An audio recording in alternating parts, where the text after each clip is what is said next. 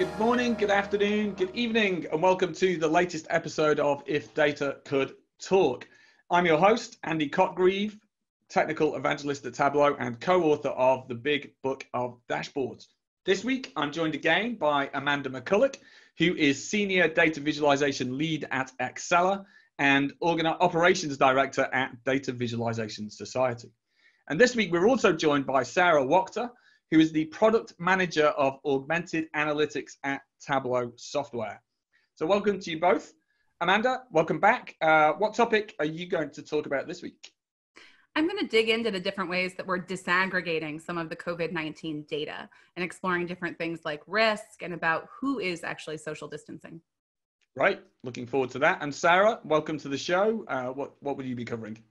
Thanks so much for having me, Andy. I will be talking about the use of business intelligence, forecasting, and whether or not to use it with COVID data. With a small spoiler, don't. Don't. Or be very, very, very careful. Okay, so with that, let's get started. I get the pleasure of doing the first segment once again. And this week, I wanted to share how the New York Times has been, again, excelling at data storytelling. So I want to share a story about social distancing and highlight some of the great things they did. So first, let's share my screen. I want to focus on an article from the New York Times, looking at whether people have started staying at home since the lockdowns began across the US. It's a great story from the New York Times, and there are two great aspects and one little gotcha that I wanted to talk about. First of all, they use this really smart satellite photography technique to make the change feel really real and relatable. So what happened in Seattle pre-lockdown, people were on average in Seattle moving around 3.8 miles, which is the size of this square. And after the lockdown, it's this tiny square. So post-March 26, the average distance in Seattle was just 61 feet, the size of a fairly comfortable sized house. I mean, very visceral sensation there. And then in Daytona Beach around Florida, daily travel is the big box. Again, pretty big. But what you can see is even up till the end of March, travel size hadn't really reduced. People were still covering very big distances. So it's just a small thing what they did here, but I think that satellite imagery is something we try to do as storytellers. Try to make the data feel relatable and feel real and relatable. But the thing I want to spend a little bit more time looking at is the map, which really caught my eye. So it shows when did people reduce their daily travel distance to less than 2 miles. So as you're all looking at this, what is it that's popping out? What's the first thing you notice when you see this chart? If you're like me, sorry? The South. The Southeast, that's absolutely right, Amanda. It's the red, look at that. In the Southeast, each county is, or many counties are still red, which means that by March the 26th, the average person in that county had not yet reduced their daily travel distance to under 2 miles. Now, the New York Times does acknowledge that many of these counties have sparsely distributed populations, so they have to drive a long way just to get to the store or doctors or hospitals, but so do many of the other counties across the US. So whatever's happening here is probably social, political, or cultural. And, you know, just as a simple technique, I think that's really powerful. Using color to pop out and highlight the thing you want to talk about is something we can take away from this story. But my next thought was then, well, what about my personal experience? We'd like to find ourselves represented in data we look at. And I spent a lot of time in Washington State at the headquarters of Tableau in Seattle. So my eye was then drawn up to Washington State. And now we have something of a problem with color palette choice. So by now, my eyes are up in the top left of this chart, a long way from the legend. And I'm looking at 4 different colors, which represent 4 different date thresholds when people stop moving. But when my eye is in this part of the screen, I'm like, you know what? I have no idea which one is which. And in fact, Amanda, I'm going to put you on the spot here. Each one of these color tones represents one of these dates, 16th March, 19th, 24th, or 26th. Can you tell me which one represents the 16th? My gut, Andy, is that if we're going over to red being the dark color for the latest date, the 16th is the lightest color, which would be 1. Then 2 is the 19th. 3 is the 24th. Uh-huh. 4 is the 26th. But part of that doesn't make logical sense to me, given where Seattle is. Yeah. All right. So, do you count yourself as a data visualization expert, Amanda? I mean, people call me that sometimes. I think I do okay. I think you do pretty well. Right. So, guess what? I set you up to fail, or I didn't set you up to fail, but you did get that wrong.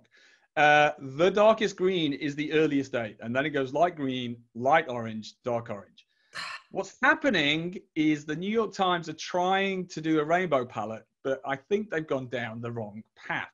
Now, the good news, Amanda, is I've asked 80 people on Twitter and colleagues, how many people did correctly get the palette right? Well, only 39%, so only 28 people actually got it right. Most people got it wrong.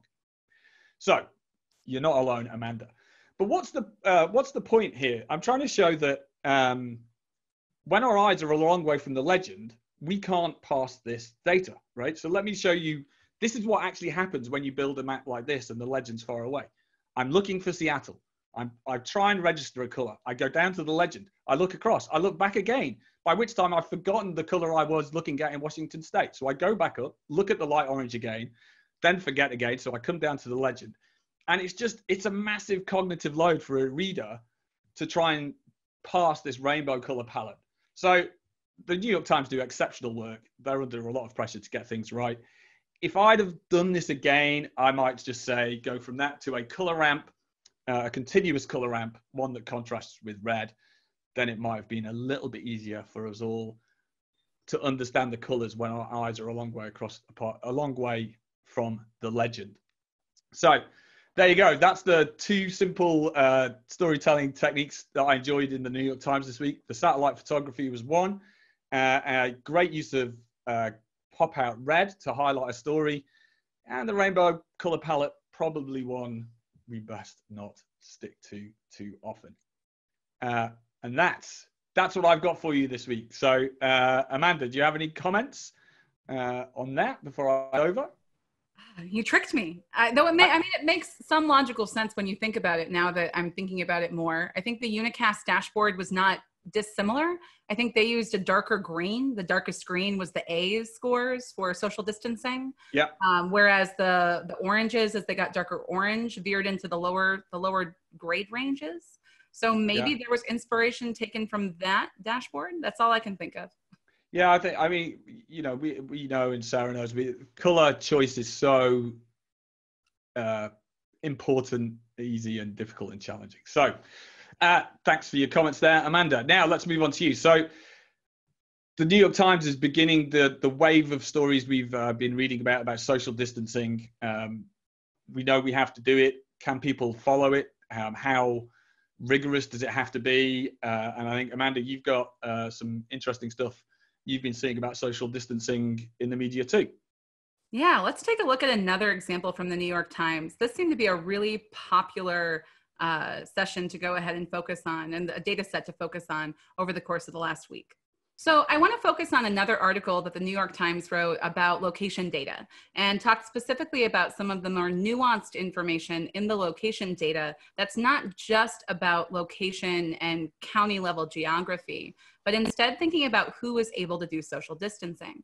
And so in this location data breakout, they, instead of focusing just on the locations themselves, focus on who was doing the social distancing. So as you see this great example of scrolly telling, it breaks out the social distancing efforts of different metropolitan areas, with the y-axis here being the change in movement.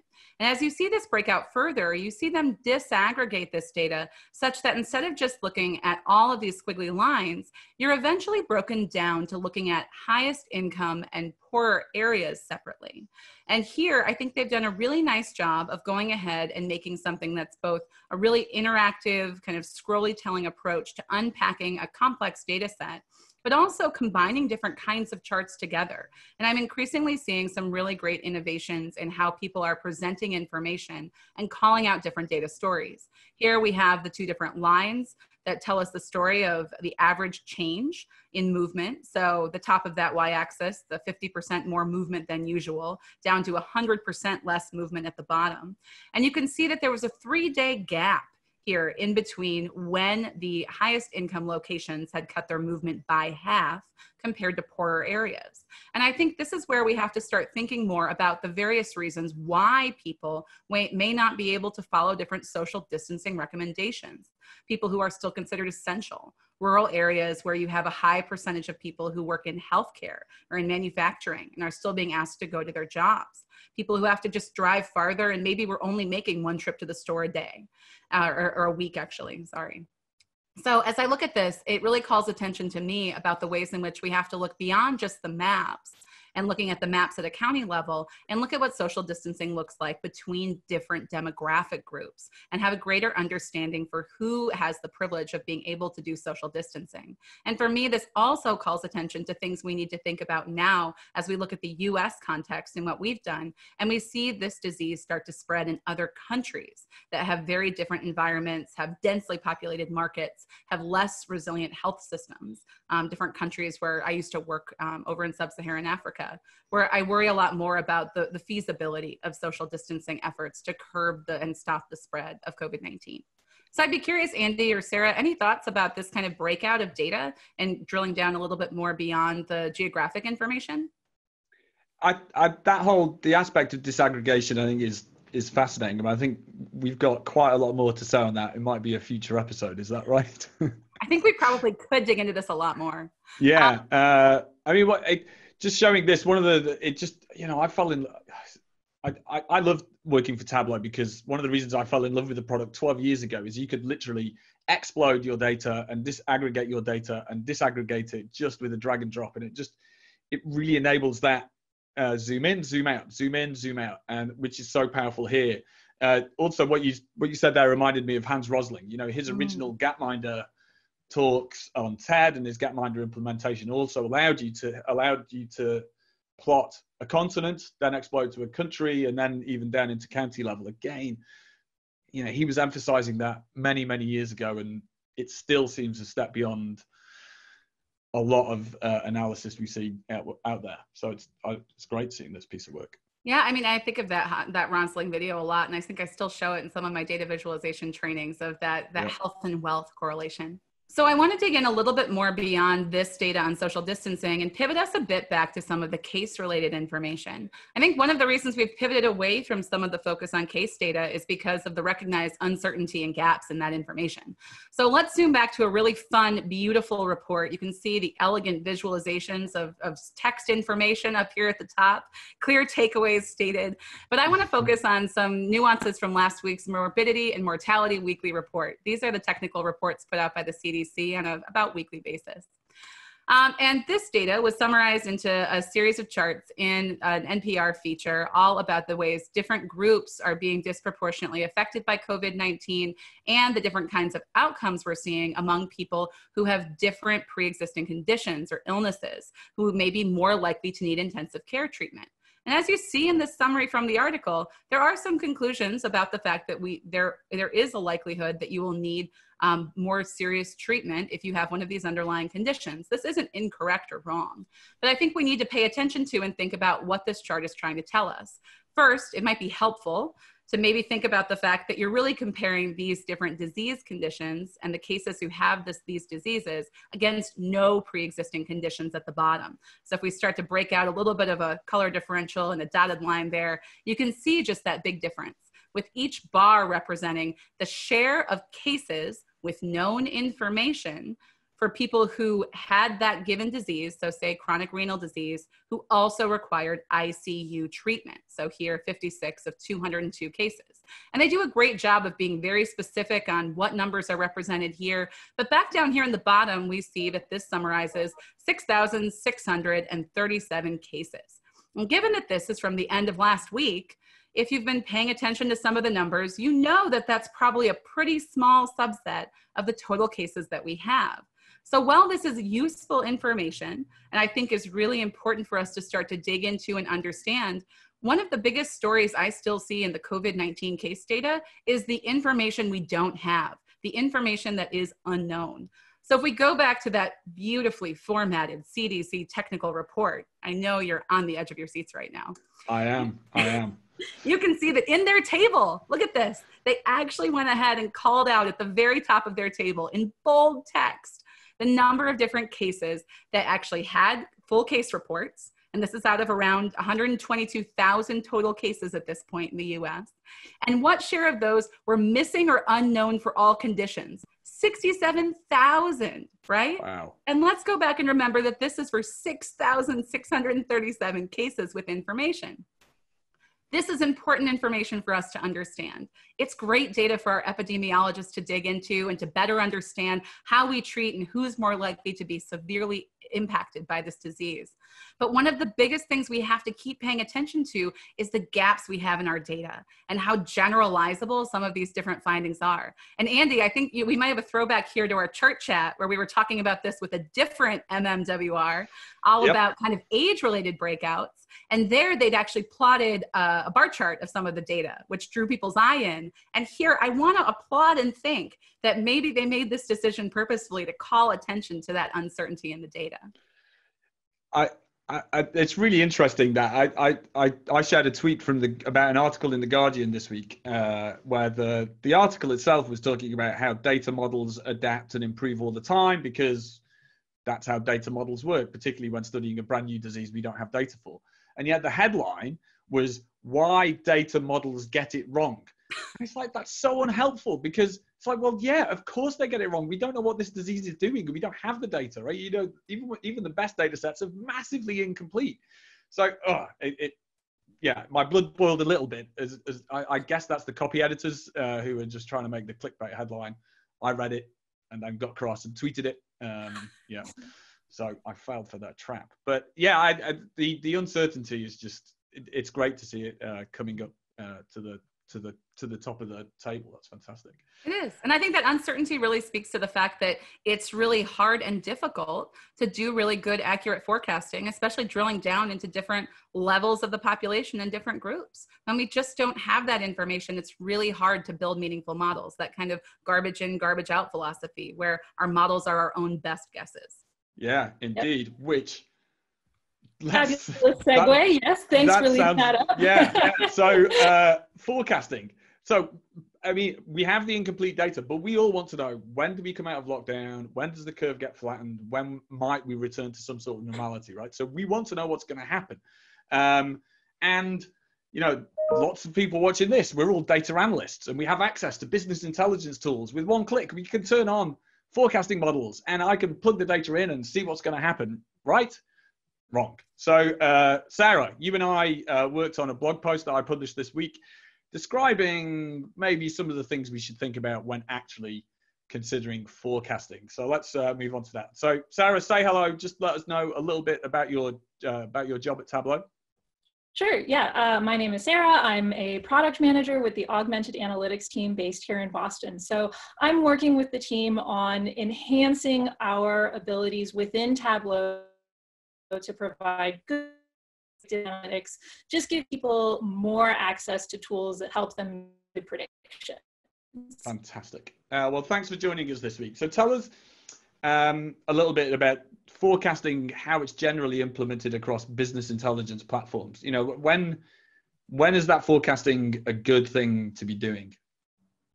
Sure. So forecasting is a tremendously useful tool. Lots of BI platforms have some form of it incorporated in the product, including Tableau.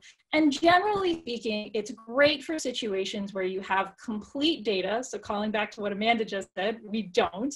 But situations where you've got complete data, you've got data that extends over a long period of time, and usually with data that's got some kind of consistent time series information included in it.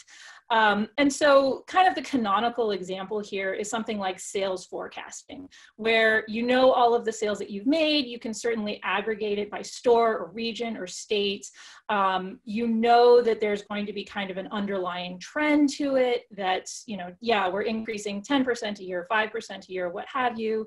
And you know that there's some kind of elements of seasonality, right? If you're a retail store, you generally know that your sales are going to be greatest in Q4, in the lead up to Christmas, when people are going through that Black Friday period of shopping. Or if you're in real estate, you know that the summer months are probably going to be when you see the most sales in your area. So there's this consistency over time and these trends over time that are just sort of very easy to pick out.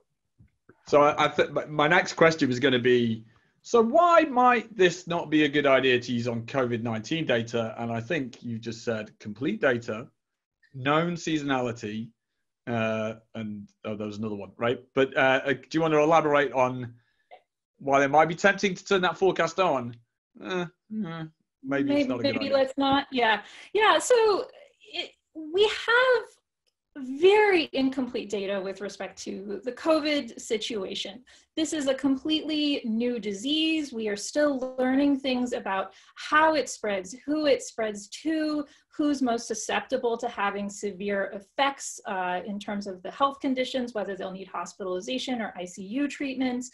The data is just woefully incomplete. We don't know enough about how it behaves in the population. We don't know whether, like the flu, it's going to be more calm in the summer and more active in the winter. We don't know any of that sort of information yet. And so it's just a situation where we just don't know. I mean, we know some things, but we don't know hardly anything in order to build the kind of model that would have the kind of accuracy you need. And without all of that information and without all of that context, anytime you see a prediction that's coming from the sort of out of the box forecasting tool, you need to be thinking about the kind of error bars that you're getting on it, that this is a prediction that might be in the middle of a range that's 2 or 3 or 10x what that prediction is. Yeah. And so it's basically meaningless without that additional knowledge. Yeah, fantastic. And I mean, if you want to find out more about Tableau's forecasting model, it's called a Holt-Winters smoothing model, which I discovered in the creation of the blog post we wrote. We actually have loads of documentation on that that you can go and find. And you know, it's a standard model. You can find information out about that.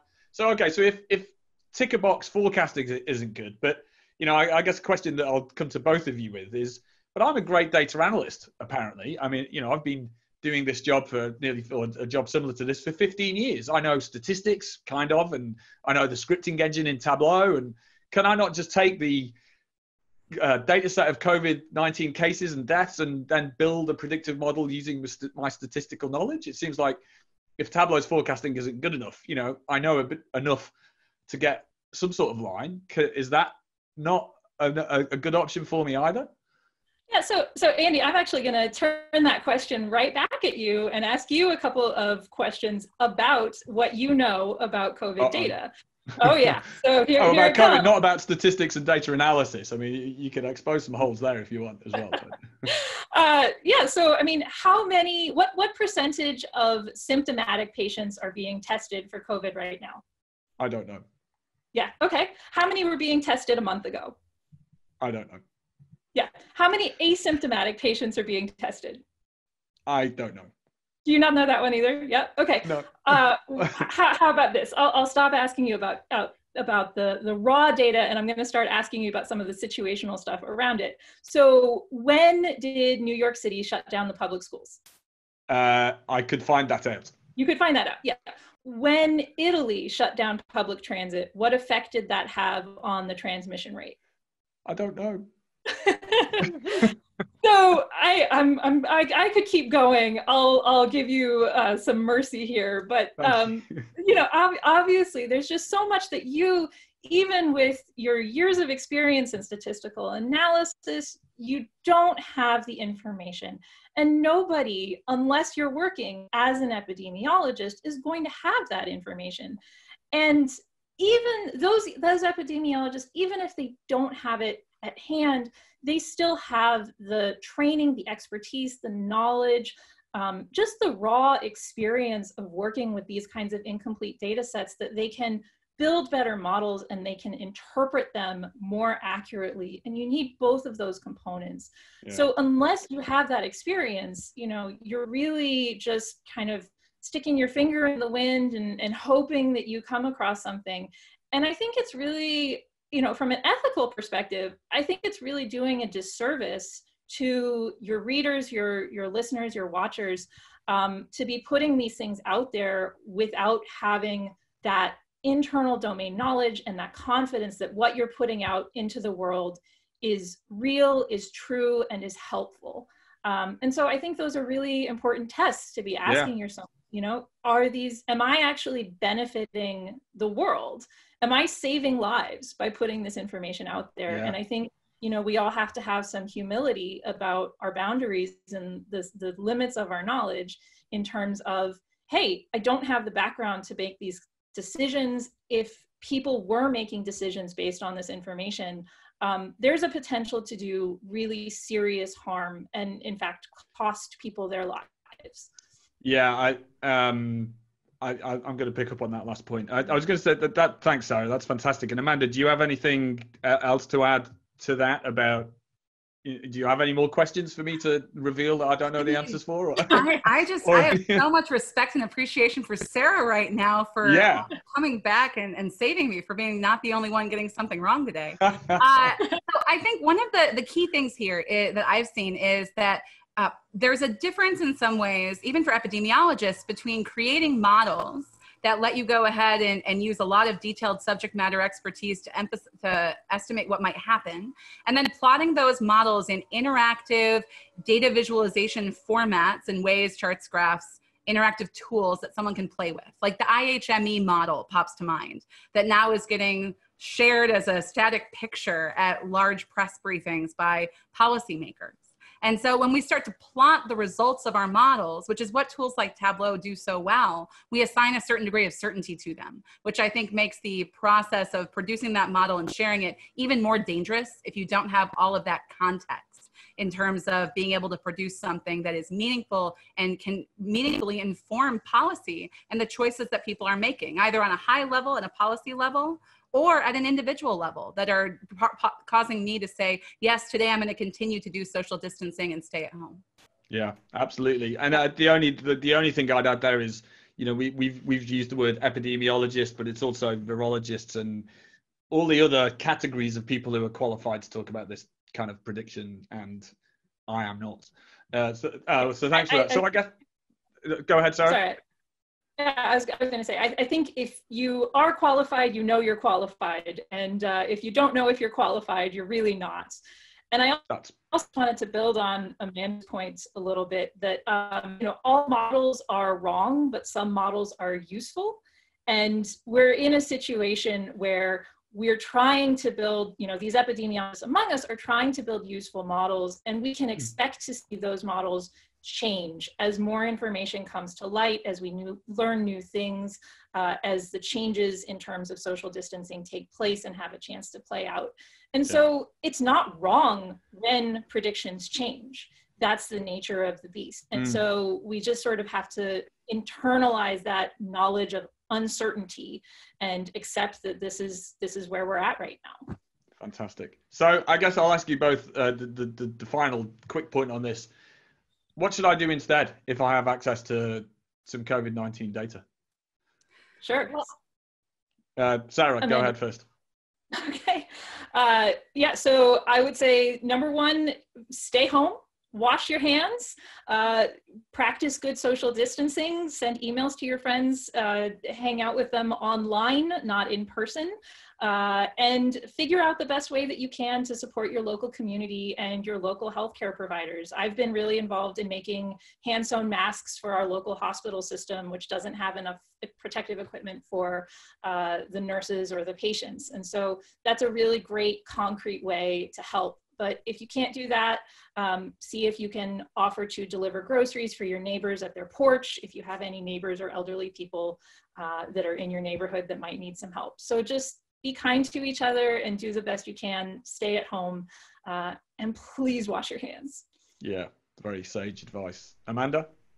So I would also add that if data is something that gives you comfort to explore and interact with and use data and try to make sense of it yourself, I know people for whom that's what's helping them kind of make sense of the world around them, right? Mm-hmm. There's a lot of ready, available data about COVID-19. None of what we've said today means that data isn't available. It just means it's uncertain and incomplete. And so go ahead and download data sets, analyze them, visualize them, try to make sense of them for yourself, but really think carefully about if what you're creating and doing for your own exploratory purposes needs to be published out into the public domain. Does it really serve a purpose? Does it add value, or does it really just add noise? And so I would say definitely consider using that approach if you want to. Also recognize where the data is not serving you. If you don't need to watch the case counts every day climb, go ahead and turn off the news and focus on those key actions that Sarah called out for us. Yeah, amazing. Well, that absolutely superb recommendations. I've got one other announcement, which is another thing you might want to do.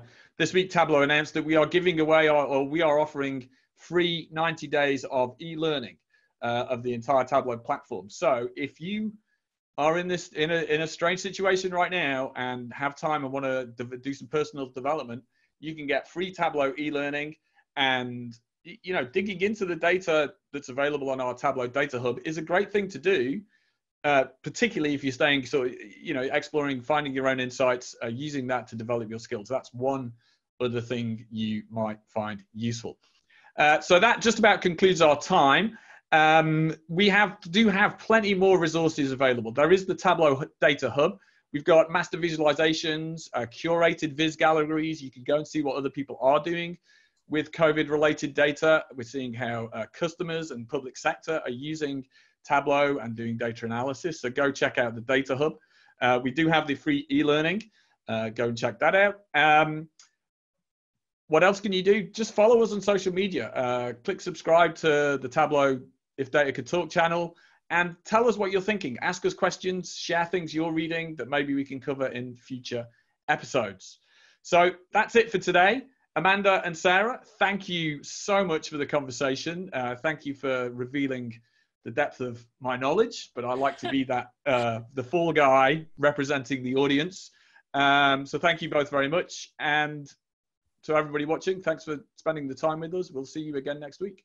Goodbye.